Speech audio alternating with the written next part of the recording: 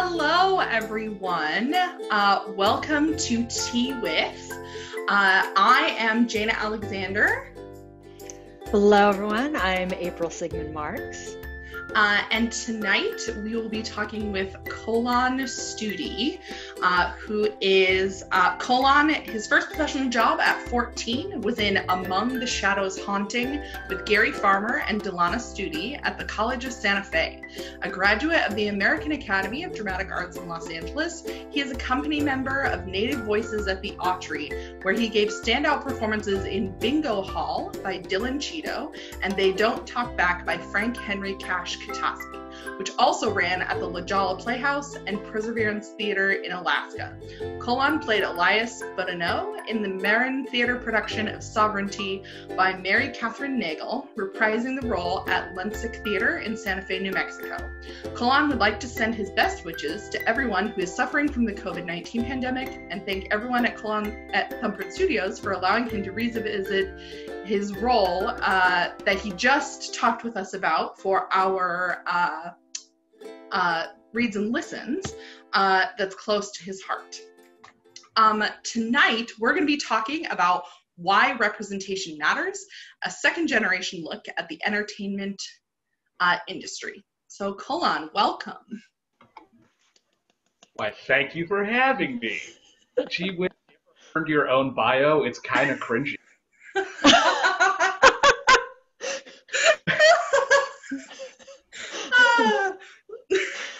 That's not the response I was expecting, but I do love your bio. I think it's great. Thank you. Wow, yeah, thank you guys for having me. I'm super excited to be doing this. Working with you guys with the They Don't Talk Back material was so much fun. I just had to come for a second round. Yay! Hey! Yeah, thank you for having me. Of course. So our first question for you tonight is, what is your current obsession? Oh boy, okay, I have a couple at the moment. First of all, NBC just brought back The Weakest Link, so that brings me much joy in just a game show, and it's now hosted by Jane Lynch, who I think is just a glorious goddess of comedy.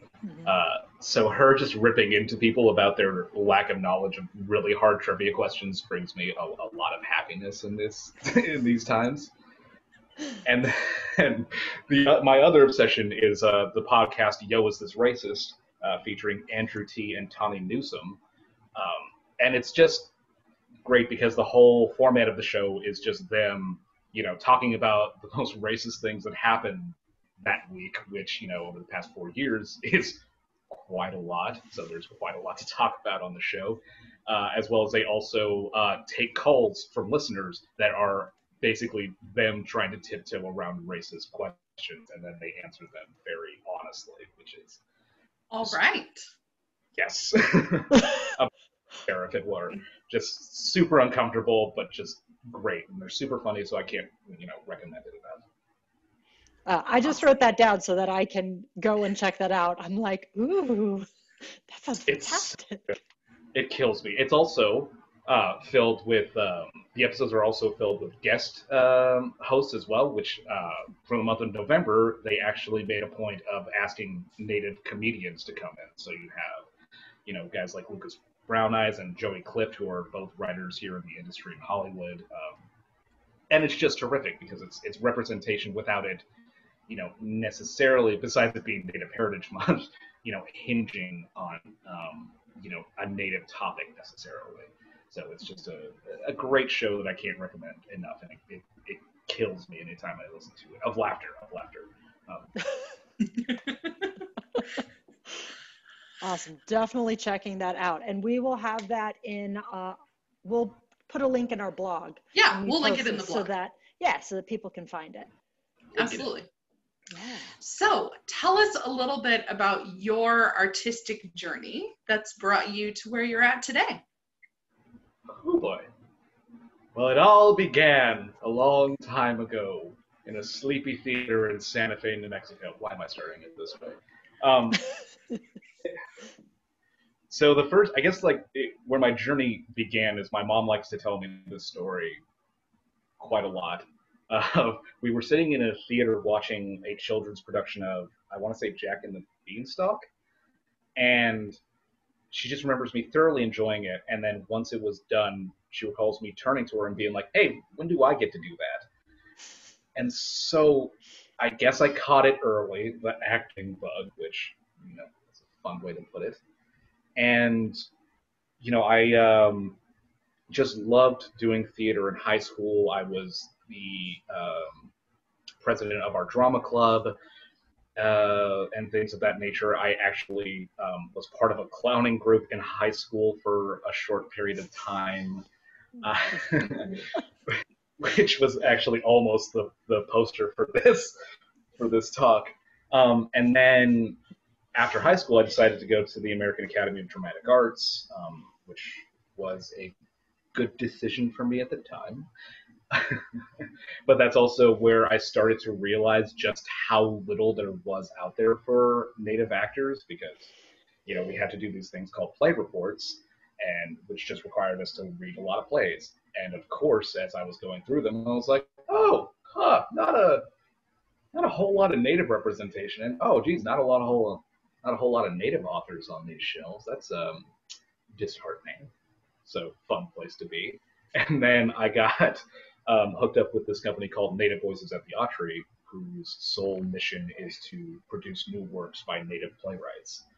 And so that has kind of been my artistic home since then. And I've just, kind of bopped around trying to figure out what exactly I'm doing with my career, honestly. But I've been really blessed to work on a lot of, specifically Native projects. And yeah, it's been a wacky journey so far. And at one point, I was even touring as a musician with a Native artist, which could almost be a topic for a different time. But yeah, so far that's kind of been my whole journey into this whole thing. And obviously, we'll talk about it more, but it was also, greatly influenced by, my childhood growing up with the industry, is how I'll put it for now. So in terms of representation, for anyone out there who's maybe like, well, what do you mean by that? Could you maybe tell us what representation means to you and what your definition of that is? Well, Webster's definition of representation is, but one of them is much more pertaining to what we're discussing. The description or portrayal of someone or something in a particular way or as being of a certain nature.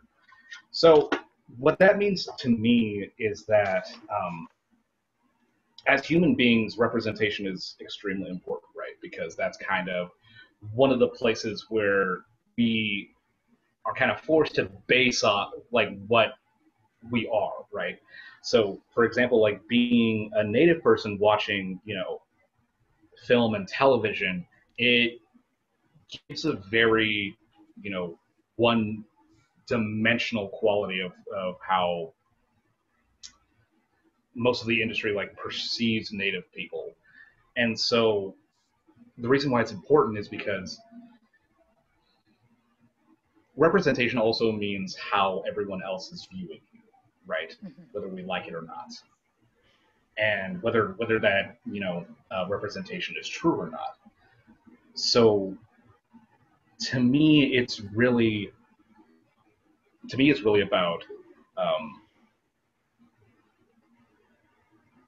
taking into consideration of how society may or may not view a certain group of people.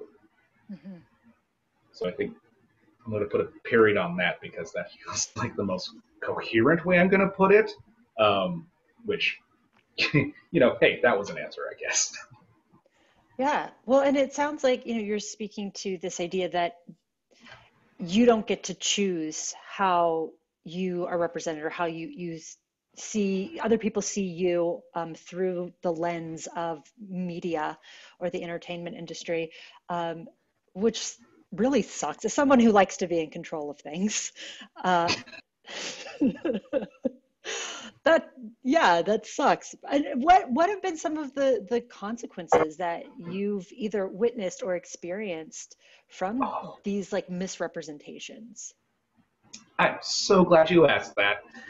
So here's the thing: when Native people are represented in such a small box, and I'll give the industry some credit that it's gotten better over the past like 20 years or so, but a lot of people's reference for Native people are still like Dances with Wolves and Last Mohicans and that kind of thing. Stuff that came out almost 20 years ago at this point, and even those depicted the old leathers and feathers interpretation of Native people. So Hmm. the problem with that is that when most of popular culture and media still portray Native people in you know a color of like being a token of a lost era, a lot of people start to think of it that way, right? And then when you take in consideration what the actual native population of the United States is currently, and it is a much smaller population, most people won't have an actual interaction with a native person potentially all of their lives. And then you go to towns that border reservations, and they themselves have a very their own concrete idea of what Native people are, right?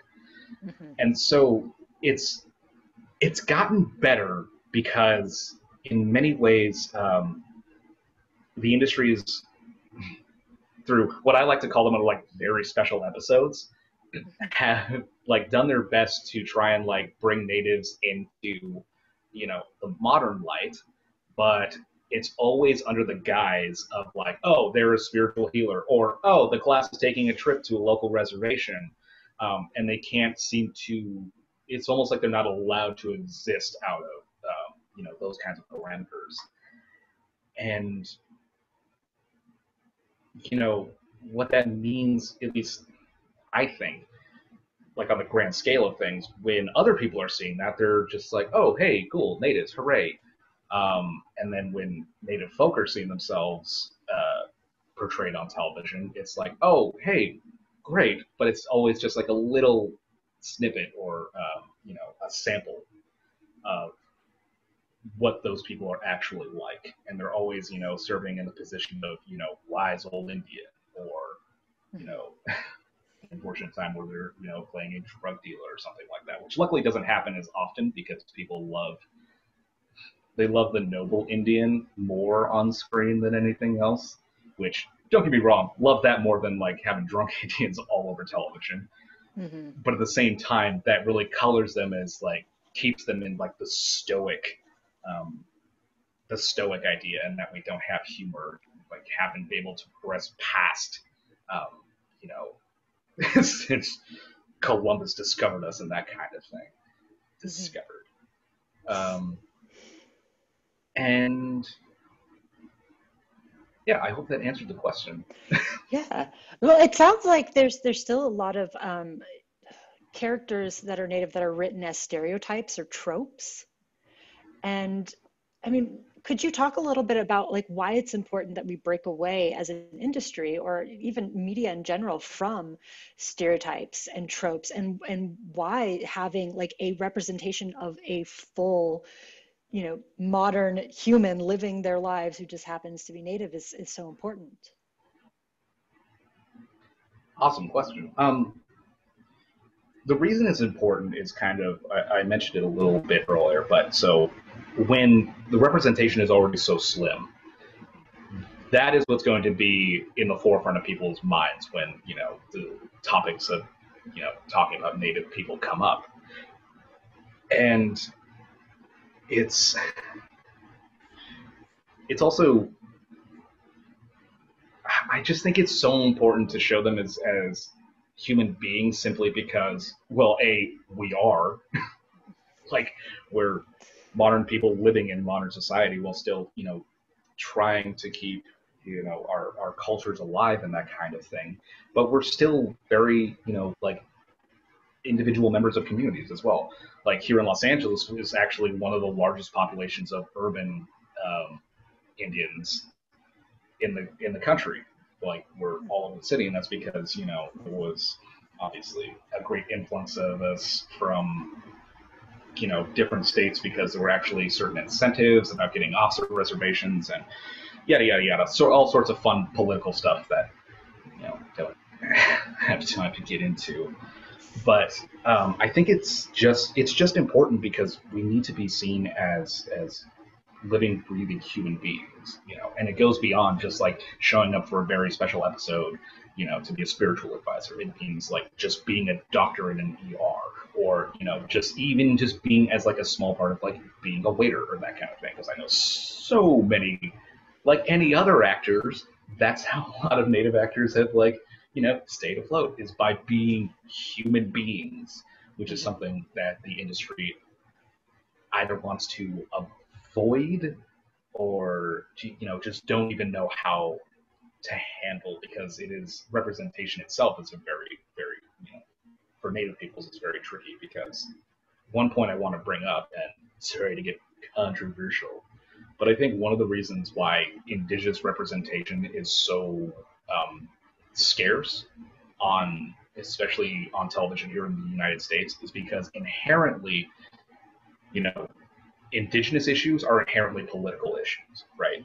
Because as soon as you're talking about something that's really affecting the tribe, you're 9 times out of 10 talking about either a local government or the federal government, or our favorite pals in the oil industry and that kind of thing.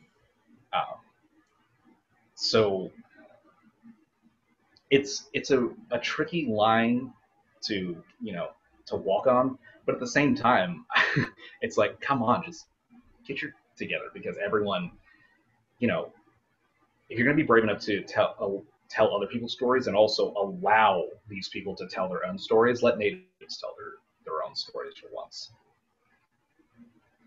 Yeah. Have you seen any growth in, like, growing up around the industry, growing up having gotten the bug pretty early? Have you seen any growth in that way of like more Native people telling their own stories? Or it sounds like there's still a lot of, like, we have a far way to go, but have you seen some improvement, and like how has that evolved over the years? In certain spaces, it's gotten better. I think on television, it's gotten a little better because, well, for example, one of the guest hosts of Yo was this racist that I mentioned, Lucas Brown Eyes. In 2017, he actually sold the first like Native family sitcom ever. Like it's hopefully television's a whole other thing that I don't even quite understand. Like I would have been like, yeah, or it's a series like now, but clearly I'm biased. But so I can see, it's strange because I can see how it's gotten better, because my dad was also, he was the toughest Pawnee and that kind of thing. So I always saw it through the eyes of people who, grew up with that kind of representation. And, that sort of thing. So I'd say it's gotten better. Like it could be worse, but that's just because we have like all of history to look at. You know what I mean? Like, yes. It's better by comparison for sure. But honestly, the unfortunate thing I see, like mostly on film and television, is how rare it is to have Natives in control. And luckily, it's been happening much more with like indie projects. Like there's a great horror film out right now called Blood Quantum, which is all about a reservation in Canada gets infected, but the only people infected are non-Indigenous people. So it's just like a bunch of tough Natives like fighting zombies, and it's a lot of fun. But for the most part, all of like the great thing that are happening in the industry as far as Natives are all like farther out on the spectrum, where we really just want to like people just really just want to get in there and like tell their stories without having to feel like they have to play a game, which, you know, is a huge ask, but at the same time, like, just do it. Because, you know, luckily things, at least in representation, have somewhat gotten better because, you know, on, you know, Yellowstone, we had at least a lead who is playing a native character, but then, you know, the thing about native representation is that it also gets really dicey because, you know, and I can speak on this further, but, you know, there are also people who are like, oh, yeah, you know, I have like a great-great-great-grandmother who was native, and then does that entitle them to play native roles and that kind of thing? Like, for example, the person I'm speaking about on Yellowstone, I'm sorry, this kind of got away from the topic of the first question. You're not sorry, you're sensational. That's right. How dare you? Love that. But unfortunately, I can't remember her name right now because I think I just refuse to commit it to memory because I know what's happening. But so she's playing, you know, a native person on screen, and she came out saying like, yes, I'm a member of the Eastern Band of Cherokee, which is, you know, a sect of the Cherokee Nation that is still, you know, in North Carolina and Georgia. On our ancestral homelands, because they were some of the only ones who like hid out in the woods and were able to hide from the Georgia Guard. Another fun topic is the Trail of Tears we can do down the road. Yeah. But what I find to be kind of hysterical and also very sad is the Eastern Band Cherokee, who has very like strict documentation about these things because most tribes do. Through things like the Dawes rolls, they're like, oh yeah, no, she is not and has never been a member of the Eastern Band of Cherokee. And so then it becomes tricky because like you know, one wouldn't want to, you know, you don't want to like go on a witch hunt for a person like this because they may very well have like indigenous blood in their background, but it's just kind of unfortunate and honestly sickening to see someone who has like, who, you know, even if they do have, you know, native blood, they are so disassociated from the tribe in so many ways. And I'll even say that personally, as like, I'll add my own little grain of salt because I grew up in Santa Fe, New Mexico, away from the Cherokee Nation of Oklahoma, where my people are from. So obviously, you know, and I'm half Cherokee, like right down the middle. And so then that bears the question, should that take me out of the running for certain kinds of roles and that kind of thing, which I'm completely open to that kind of discussion. But I think my friend Kenny puts it best. It's not about who you claim, it's about who claims you. And I can say that being an enrolled member. So, it sounds like it comes up. Sorry, go ahead. No. Jaina. I was just gonna say, like, so it's sort of like, where do you draw the line between like gatekeeping and like being true to representation? Like, yes. Yeah. Yeah, and it's, oh boy, is it hard because just because, you know, with native people specifically, you know, everyone and their grandma in this country has a story of like, oh yeah, you know, your great grandpappy married a Cherokee princess, or like, you know, when in reality, if you do have native blood, it's probably for much, much, much darker reasons than your family would ever want to discuss. Yes. Yeah. And then you also have a lot of people now doing genetic testing and finding out, oh, those stories that came from great grandma are not accurate. Exactly. Oh, if I could just tell a quick little story.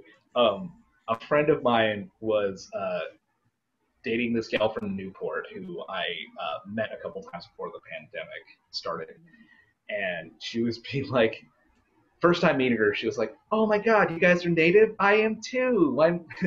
My great uncle had was married to like a Navajo princess or something that I just like I heard it and then my brain was like delete. And but then the funny part was then like a week or some change later we see them again and she's like, yeah, I got my test results back and it turns out I'm not Native American at all. And I think to myself, yeah, I probably could have told you that. And then she looks me dead in the eyes and just like, oh, I wish I was Native American. And I just stopped dead in my tracks. Just like, I remember me being polite. My response was like, oh, yeah, sure. I bet you do. When my internal reaction was, why? Why? Like, I get wanting to, feel like an individual and have something that's like specially yours, but you can do that with your own culture. Do some research, find out where your people are from. You can find something neat, I promise you. You don't have to co-opt a a minority that has dealt with just like insane levels of suffering to be interesting, right? Like that's kind of where it all comes from. Is like, oh, yeah, I had an ancestor who was a Cherokee princess, so I get your struggle. I understand it. And it's like, really? You understand like living with like generational trauma and like why you may or may not be a 6-year-old and just horrendously depressed for no reason? Like, it's kind of crazy to me the way that people kind of honestly fetishize like Native American culture. Yeah, and there's a lot of that's in that story in particular, it's very much about like the individual and the ego versus the heritage and the culture. And like I think you see that a lot. And that's I think also probably why you're seeing these misrepresentations, because there are people who are like, well, I can identify, instead of looking at it in a larger sense. I dated a man from the Sioux tribe once, and I learned a lot in my 2 weeks with him. It's always that kind of thing, Yeah. Yeah. Yeah. Happens. So, yeah. Yeah. So did you hear any of that kind of stuff like growing up as well? Like, your family members in the industry, or, yourself when you first started breaking in? Not so much. The interesting thing that happened for me is I almost consistently had to justify my Native identity, which I'll even say at that time in my life, especially, going to college here at 19 years old, I was just super confused because I didn't like go to school with a bunch of Native kids necessarily. So even my own sense of identity was really just kind of shot out and all over the place. But I do remember like one kind of positive thing that I just kind of wanted to make sure I talked about was the thing I remember being a kid, walking around with my dad, especially like going to powwows or doing celebrating Cherokee holiday in Oklahoma, was just the reaction of people like Native people who were genuine fans of his, right? And just to see their eyes, like, they just lit up. They were just like so happy that A, he was there, and B, that he existed. Like the fact that there was somebody who they felt at least broke the mold and was even, in a lot of like major films, like just having that kind of representation for them was so important, and that always left like a huge impression on me. Maybe in a negative sense, just because the ego is like, I want to be that. But at the same time, it was it was just really surreal. But then, growing up, I was also kind of othered because, not to sound super privileged, like I'll check my privilege here, but at my private school, there weren't a lot of kids of color, unfortunately. Like it was me, this kid, Edgar, who was Mexican, and that's it. Like, so for me, I was just kind of all over the place as far as like what it even meant to be like a native actor in the industry. And besides my dad, didn't even really have like an archetype to follow necessarily, because even when you look at other natives who were in the industry like Jay Silverheels and many others, it's like they were there, but they also always like tried to not be infected by it, if that makes sense. Like they always wanted to like hold on to their identity without feeling like they had to sell out their culture, which is so important to native folks, because this, not to get back up on my soapbox and rally against the government again real quick, but like they tried so hard to erase us, and when they weren't able to, our people are just so resilient, and I think that's all that I'm trying to get to. But the way it affected me is I was always very conscious of like what I would be stepping into, as an actor following my dad's footsteps in that kind of way. So I was always very aware of like what it was going to be like in a weird sense. Yeah. So we've alluded to it a couple of times, but your dad is the actor Wes Studi, who has over, I think, 110 actor credits on IMDb, which is a lot. So I guess my final question then is, if you had a kid who would want to get involved in the industry, what would you say? Don't do it. I think my advice would be kind of akin to my dad's, of just being like, really? You wanna do this?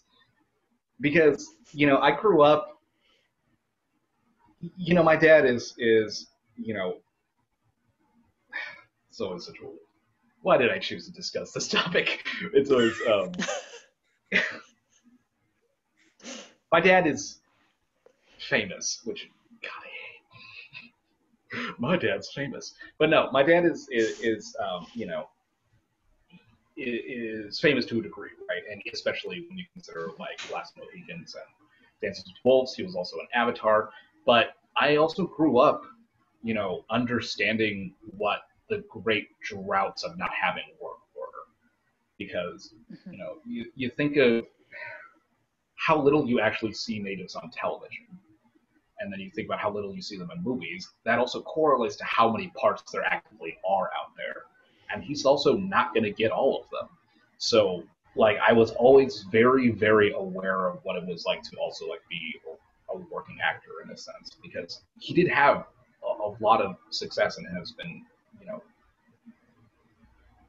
he's great, and he's very wise with like everything that he's done with it. But I was always very conscious of what like the reality of it was. It's not all the glitz and glamour all the time. It's not, constantly being chauffeured around. It's like a lot of work, and it's sometimes putting all of your effort and all of your being into something and then still not getting it. So, I guess I just kind of like learned that you gotta be tough. You gotta be really tough, which is something I'm still working on, because I'm a just sensitive little snowflake. But although that's where that resilience comes into play, right? You'd hope so. You'd really hope so. Well, yeah. Well, Well, although right now you're not in a drought. You're working on 3 different projects right now, right? Yeah. Somehow in the midst of the pandemic, I found myself in just like an October whirlpool of stuff, and I'm so happy about it. But yeah, so I'm guessing that's where you want me to talk about the 3 projects I'm working on. Well, yeah. Can you tell us about them? Of course. No, I can't. I'm actually under contract. It's a very lengthy NDA. No. Well. So the first, the first thing I'm working on is with this theater called Perseverance Theater, and it's a theater up in Juneau, Alaska. And here's how I will describe the Spirit of the Valley. Spirit of the Valley is a theater for youth production set in Tlingit country in Alaska. Two twins set out to find out why the Spirit of the Valley swept away everything, including their parents' fish camp and cabin. And it's basically just like this fun storytelling adventure through Tlingit culture, but also, adding, modern ties to it. So the role I'm playing is actually three separate wolves who are consistently talking to each other. At one point, they were like, "Why don't we make this one wolf?" And then Frank, the writer, was like, "Nah. Let's see how people do with this." And apparently, I was the only lunatic to just try it as three separate entities talking to each other, and it worked. So. But it's a really fun, delightful show, and it's going to be playing on Zoom through Perseverance Theater, and you can get tickets at ptalaska.org, and it's family friendly. It'll be running for 2 weekends in November, 2 or 3, and it's just a really fun project. A lot of great people are on it, and I can't recommend it enough. The second thing I'm also working on is I am doing, I guess it's kind of become like a radio play for New Native Theater, which is a great company out of the Twin Cities area that's all about. So it takes place in a world where a zombie virus infects a town and a reservation, and it infects specifically white people and then full-blood natives. And so people like me who are mixed are actually completely ignored by any zombies whatsoever, which is just, a great allegory for how people see people like me sometimes, because if you're not enrolled, are you really native? So it dives into that while also just being a fun, silly zombie feature. So check that out, coming out around, I think they're really pushing it so it'll come out around Halloween, perfect for spooky season. And then finally, after this long list of plugs, I am doing the Short Play Festival for Native Voices at the Autry, which will also be online, coming to you in November. And the theme of this year's Short Play Festival is More Than Moccasins, and it's exploring, Native identity outside of appropriation and that kind of thing. Like, how do we as Native people identify with our culture while still wanting to be active in the modern world and that kind of thing. And also, it deals with how the world also views us. So, fun, light topics. And yeah, that'll also be coming in November. And somehow I am directing one of them, stage managing one of them, and am acting in one of them. But if you want to come see a series of great short plays by Native artists, I cannot recommend it enough. And I'll send all of the proper links to you guys so you can send all of your fans those things. Fantastic. Excellent. So, you're sitting around doing nothing right now. Yeah, right. Yeah. Exactly. Oh, do it all. So always doing nothing. Do you have any theaters or organizations that you would recommend people check out? Yes, I highly recommend checking out New Native Theater because they're just doing,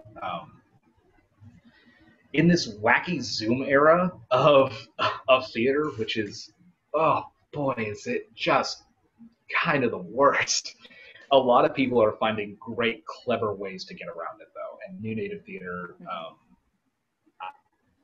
they're just awesome. And also support Native Voices at the Autry because their mission statement is literally trying to get new Native voices out there in the world and produce their works. They're a terrific company. I can't, recommend them enough. And if you want some fun native clothing, go check out Urban Native Era on Instagram. So you can support a native artist without feeling like you're appropriating their culture by buying their stuff. Ah, excellent. Yeah. Excellent. And you'll definitely give us the info for this, right? So we can share it with everyone. Yes, I can. And I apologize to the audience and you guys because that one was right off the cuff. That was like, what's another thing I could mention? I feel like I need 3. Good things come in 3s. Exactly. This is good So jokes. Of course. And, it sounds like you have a lot of clown experience, and your 3 wolves did you base those? I mean, this is completely off the cuff too. Did you base those in the clown realm?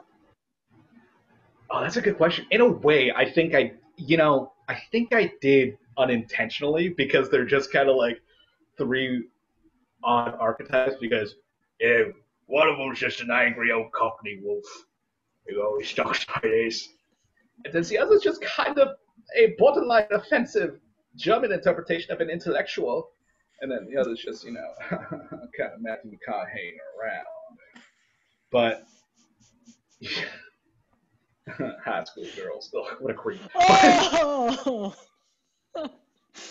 But, yeah, in a way, I think that's where a lot of, my own personal application came from, was just clowning. Because it's just not holding yourself with any restraints in any way. It's just allowing yourself to be funky and weird and also, in a weird way, very serious. But sometimes being very serious can be very funny. Absolutely. So that question, I am sorry because I haven't properly clowned in a very long time. Yeah. So in a way, I think I did base the 3 characters off of just clowning. Well, in my experience, once a clown, always a clown. Always a clown. It's always in there. Do you see my bow tie? I cannot leave it. It's here. Oh. Well, if there was one thing that you were like, I need to leave people with this today, or I can't leave today without saying this thing, what would that be? Go vote. Yes. Please. Yes. Just on the general sense, go vote. Please vote. I mean, just do the thing. But in terms of what we've been discussing, I think what I want your viewers to take away is just think about what being an ally to the native people in your life truly means, And if you don't have any in your life and are interested in these kinds of things, go read some,